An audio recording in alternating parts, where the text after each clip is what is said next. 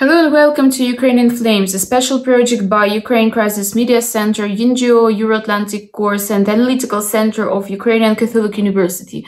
My name is Victoria Zabian. I'm head of the UCMC Press Center. Please like, share this video and subscribe our channel to stay tuned.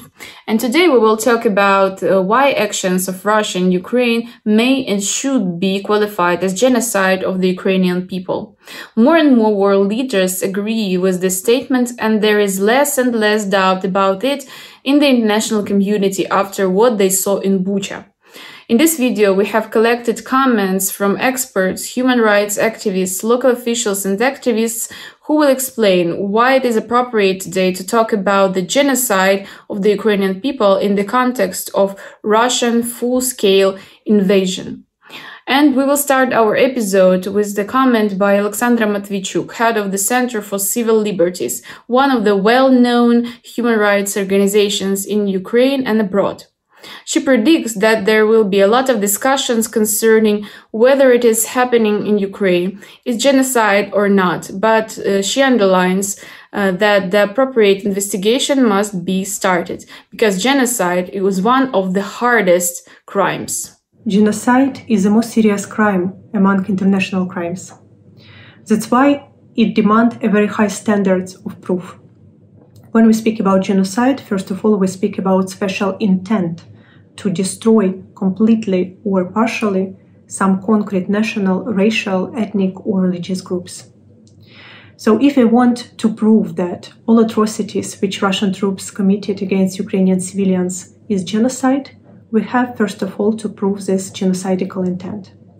And in this regard, it's very interesting to examine Russian propaganda, because Russian propaganda has turned completely genocidal. Russian propaganda publicly urged that Ukrainian culture has to be destroyed, that Ukrainian language has to be destroyed, that Ukrainian nation has no right to exist at all. I can predict a very hot and long debates whether we have crime of genocide in Ukraine or not, but at least this question has to be raised and investigation has to start it. And the international court will say a final words in this discussion. We asked Maxim Butkevich, human rights activist, to comment the situation from the point of view of international law. Why what is happening in Ukraine should be called genocide. Let's take a look. It's more and more often that the current war, which is waged by Russian Federation against Ukraine, is characterized as genocidal war. And it is not a figure of speech.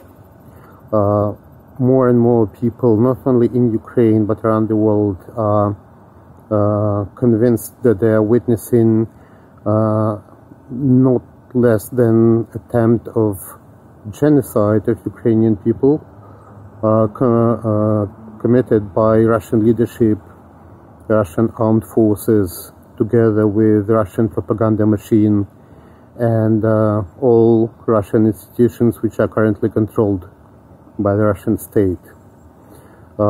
Let's just remind ourselves what is usually meant by genocide. In legal terms, we have the United Nations Convention on Prevention and Punishment of a Crime of Genocide, and it talks about destruction or intent to destruct as the whole or in part of a certain national, ethnic, religious group. And this is basically what we are witnessing when Russian armed forces indiscriminately bomb Ukrainian cities, including places where there are and there cannot be any military objects, any military infrastructure, bombing sleeping areas, living districts, nurseries, schools. It looks like the targets are selected when they are selected only because they are Ukrainian cities and they are Ukrainian territories. and there are Ukrainian nationals living there who do not want to surrender to Russian aggression. Also, the convention mentions forcible transfer of particularly children from one group to another. And this is also what we witnessed when specifically we look at the eastern areas of Ukraine, parts of Donetsk and Luhansk regions, where we had several cases of Ukrainian children being, quote, evacuated, unquote, to Russia under pretext of helping them or saving them, but basically transferring them to Russia and making them Russian children. There is no other word describing these actions than a word genocide. So genocide is not the figure of speech in this current war. Tragically, unfortunately, it is one of the most obvious, most media-wise, and closest to global north genocides or attempts of genocide of the 21st century. Expert and researcher Alexei Harань underlines that Russian officials' messages and Russian propaganda analysis shows that the call for the elimination of Ukrainians as a nation was always present in Russian rhetoric, and it was pretty much supported by Russian society. I will leave the point of discussion about the differentiation between war crimes, crimes against humanity, and genocide to the lawyers and criminologists. But we can see that it was, in this Russian propaganda, the call for this genocide de facto. There's a lot of many other examples, like Dmitry Medvedev, former president of Russia, and now he's deputy head of the Council on National Security of Russia. So he stated that Ukrainians, with all history about Ukraine and Ukrainian identity, is a fake. So again, this is basically, if you imagine these soldiers who for a decade at least were in this propaganda, you can imagine how they would behave against civilians. And here we need to talk about the responsibility of the Russian society as well, because we know the figures are not. It's difficult to estimate how truthful are the figures, but we know that a large number of Russian society is supporting this aggressive war. They share these views about denazification of Ukraine. These days, Ukrainian partners around the world have been making statements that they recognize Russia's actions in Ukraine as genocide. Also, several world leaders, such as the president of France, have surprised Ukrainians with their attitude toward Russian atrocities and crimes in Ukraine. Most civilized nations can be expected to be united in their treatment of Russian aggression as genocide. We have powerful comment on the topic from Yuhan Chuli. Ladies and gentlemen, can the atrocities committed by Russia in Ukraine since February 24, 2022 be called genocide? Article 2 of the Convention on the Prevention and Punishment of the Crime of Genocide, also known as the Genocide Convention, stipulates that genocide means any of the following acts committed with intent to destroy in whole or in part a national, ethnical, racial, or religious group as such, namely, by 1, killing members of the group, 2, causing serious bodily or mental harm to members of the group, 3, deliberately inflicting on the group conditions of life calculated to bring about its physical destruction in whole or in part, or 4, forcibly transferring children of the group to another group. On March 16, 2022, the International Court of Justice in The Hague rendered an interim judgment in the case of Ukraine versus Russian Federation, declaring first that Ukraine and the Russian Federation are both parties to the Genocide Convention, and then stating, and I quote, "The court considers that the civilian population affected by the present conflict is extremely vulnerable. The special military operation being conducted by the Russian Federation has resulted in numerous civilian deaths and injuries. It has also caused significant material damage, including the destruction of buildings and infrastructure. Attacks are ongoing and are creating increasingly difficult living conditions for the civilian population. Many persons have no access to the most basic foodstuffs, potable water, electricity, essential medicines, or heating. A very large number of people are attempting to flee from the most affected cities under extremely insecure conditions." End of quote. On that basis, the International Court of Justice indicated some provisional measures, including that, and I quote, "The Russian Federation shall immediately suspend the military operations that it commenced on February 24, 2022 in the territory of Ukraine." End of quote.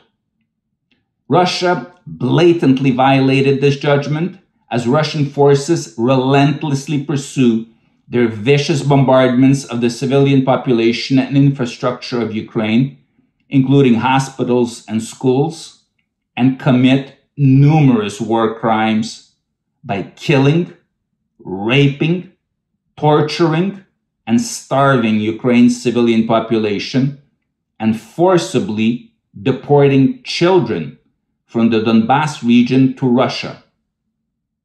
If need be, one should only recall the recent horrific images from Bucha and Kramatorsk.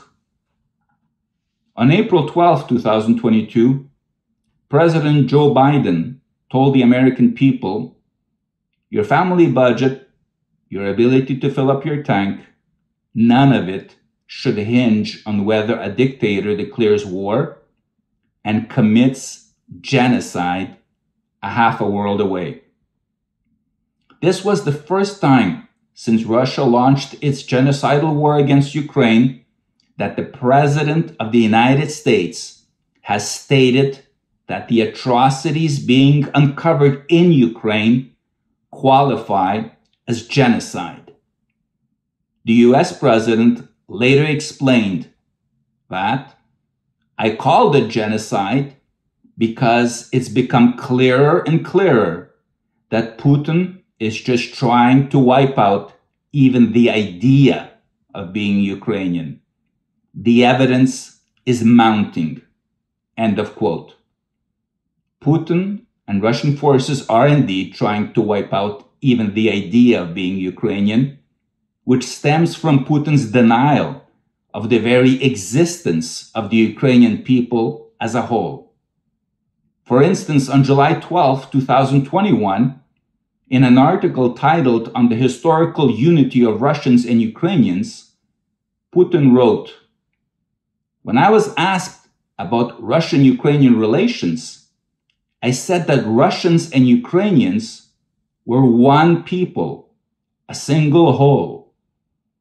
These words were not driven by some short-term considerations or prompted by the current political context.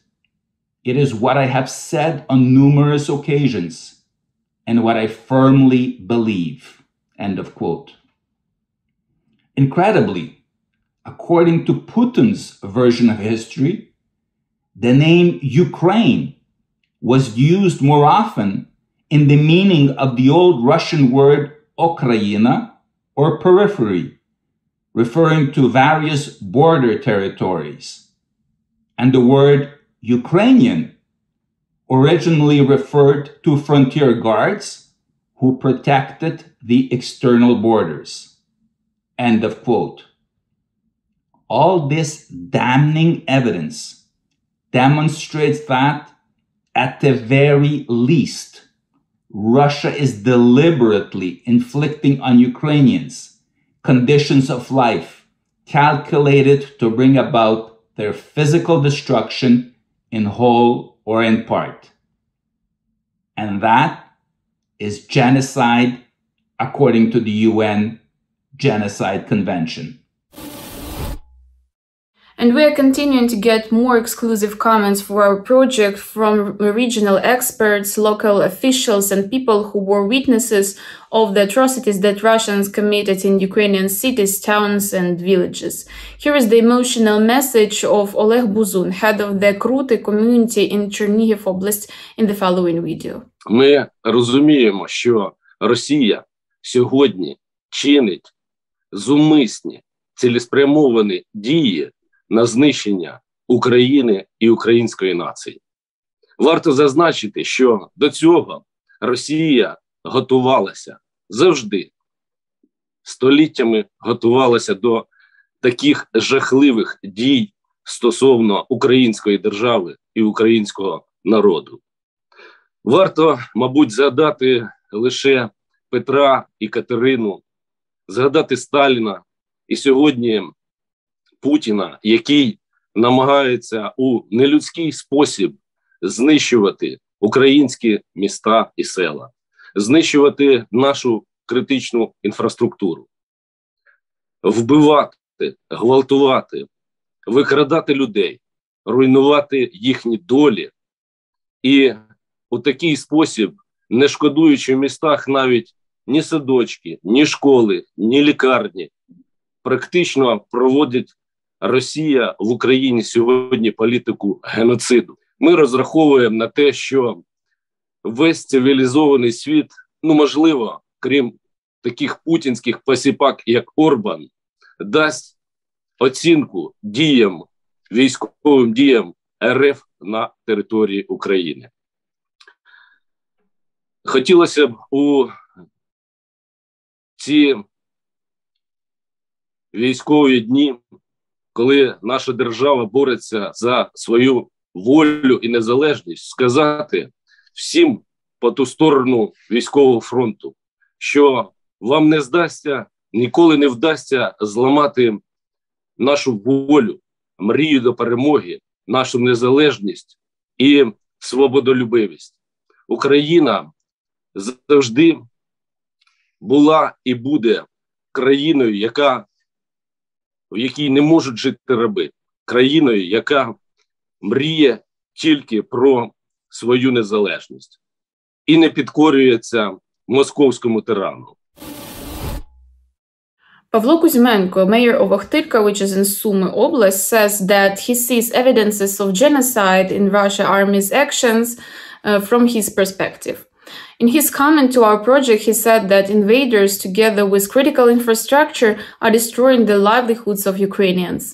People find themselves in such conditions that death awaits them, if not from the explosion, then from hunger or cold. Ворог систематично і не хаотично, а саме цілеспрямовано направляв на нас свої дрони, вивчав, де зерносклади. Я думаю, що в нас місто наше не виключення, так як і багато міст України, де мешкають люди, які зрадники, хай їх небагато, але все одно зрадники. Вони указували, де ці зерносклади, де ці склади із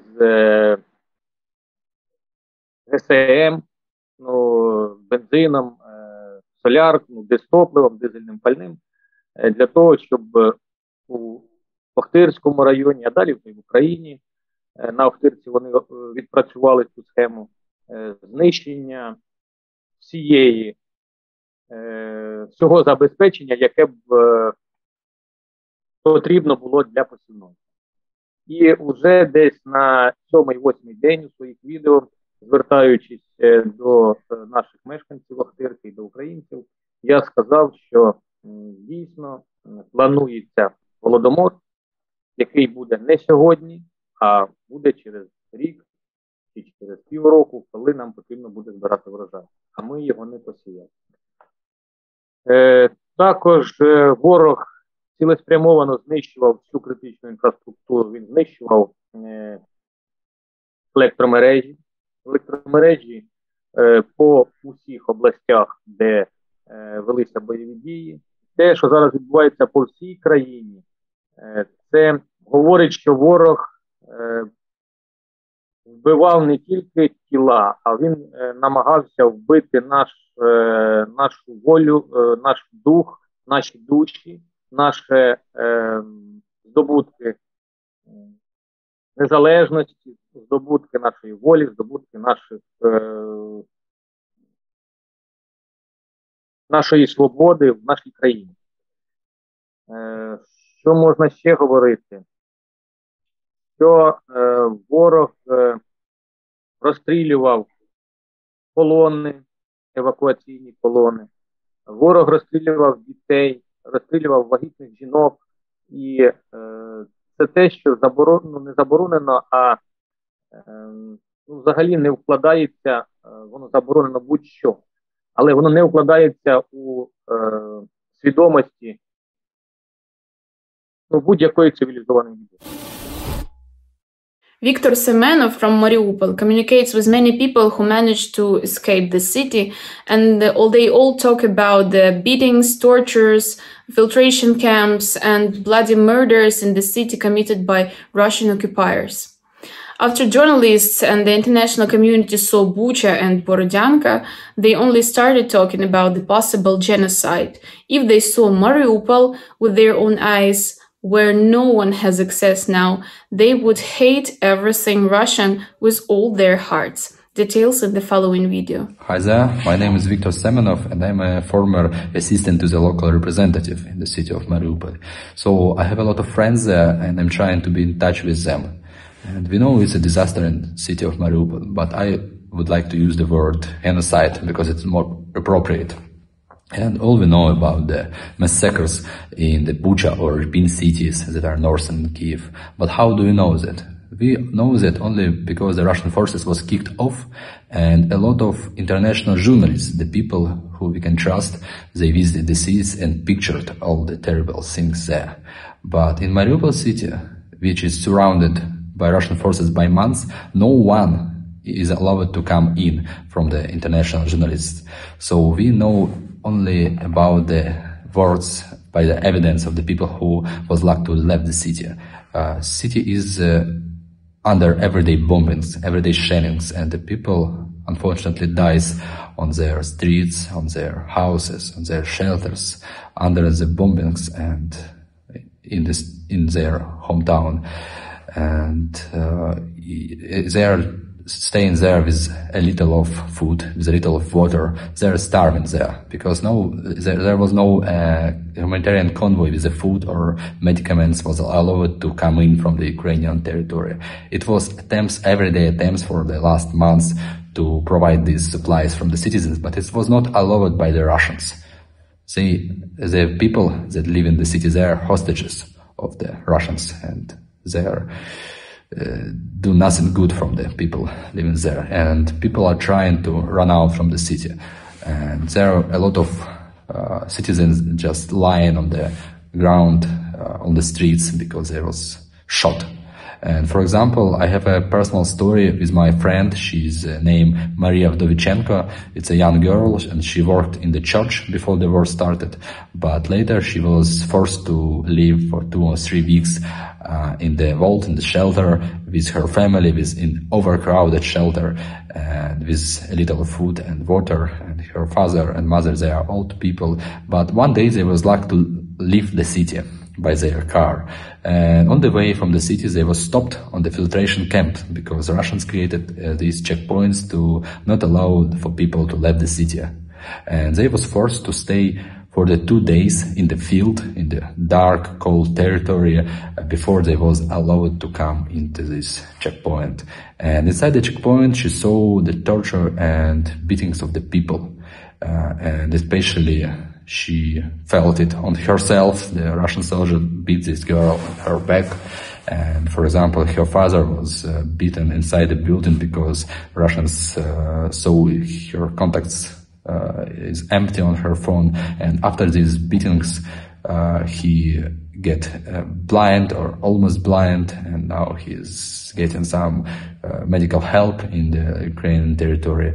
And her mother, she had a disease with her legs, and it was also torture for her after the living on this territory with no help.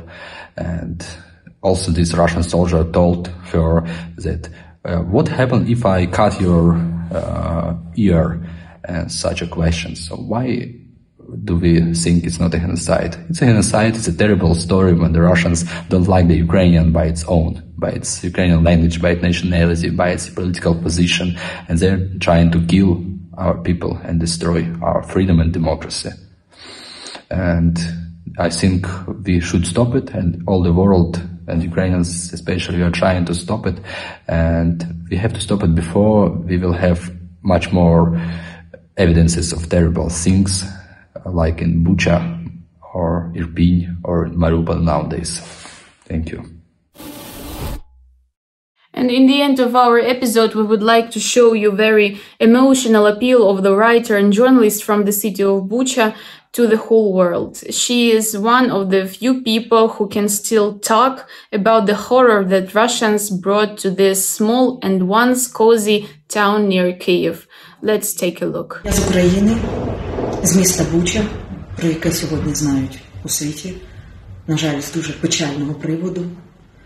Мені дуже важко говорити про те, що відбувається в нашій країні. Я, прокидаючись щоранку, думаю, що то страшний пекельний сон, який мені наснився, я прокинулася з цього сну. Так думають мільйони українців сьогодні. Тому що нам самим складно повірити в те, що у 21 столітті в центрі Європи таке можливо. Але це, на жаль, дійсність, наша дійсність, в якій ми живемо. І так, наші міста не просто руйнують якісь окремі локації, там, де перебувають військові, аеропорти, військові містечка, а руйнують усе. Будинки, в яких люди живуть, цивільні, дитячі садочки, школи, бібліотеки, будинки культури, підприємства, в яких люди працюють і що живить нашу економіку, склади з продуктами, самі магазини, дороги, сади, навіть стайню, конюшню з конями і ту. От в Гостомелі спалили живцем. І це не один приклад того звірства, яке сьогодні відбувається на нашій землі. Я не маю жодних слів, щоб передати те, що ми відчуваємо, яке горе на нашій землі. Я не маю таких слів, щоб передати, яку порожнечу і біль несуть зараз в наших душах мільйони людей. І скільки часу нам ще потрібно буде для того, щоб подолати цей біль? Можливо, ніколи. До кінця життя. Це буде неможливо тим людям, які втратили своїх дітей, втратили своїх чоловіків, дружин, батьків, друзів. Таких людей сьогодні дуже багато. Іде війна не просто між військовими, знищують просто наш народ, цивільних людей, дітей, жінок. Це потрібно зупинити будь-якими засобами. Війні не бути в Україні. Сьогодні це нонсенс. Цього не повинно бути. You've been watching Ukrainian Flames, a special project by Ukraine Crisis Media Center, NGO Euro-Atlantic Course and Analytical Center of Ukrainian Catholic University. If you like this video, please subscribe our channel to stay tuned. In description to this episode, you can find the information about how personally you can help Ukraine against Russian aggression. Everything is gonna be Ukraine.